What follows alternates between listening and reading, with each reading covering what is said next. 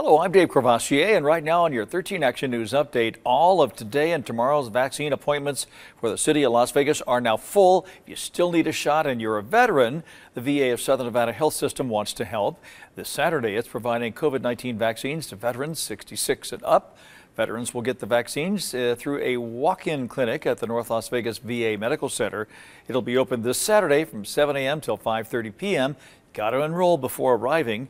For information on how to do that, head over to ktnv.com.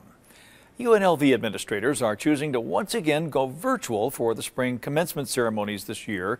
The university announced that because of continuing public health risks, officials decided not to hold the ceremonies in person. As for the school district, in-person ceremonies have not been canceled. Instead, they've passed the planning to individual schools to make their own decisions. 10 major auto insurance companies here in Clark County hit with class action lawsuits.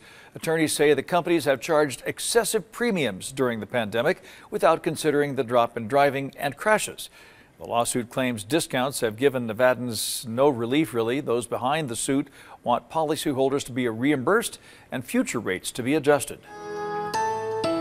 Second afternoon in a row that we are enjoying temperatures in the low 70s, more than 5 degrees milder than average for late February here in Las Vegas, going for 71 in the city. Looks calm and sunny at midday, calm and still sunny during the mid to late afternoon, 3 to 4 p.m. But right after that, 5 p.m. onward, and certainly by the evening at 8 p.m., we've got a round of some pretty gusty wind from the northwest, 30-mile-per-hour maximum speeds.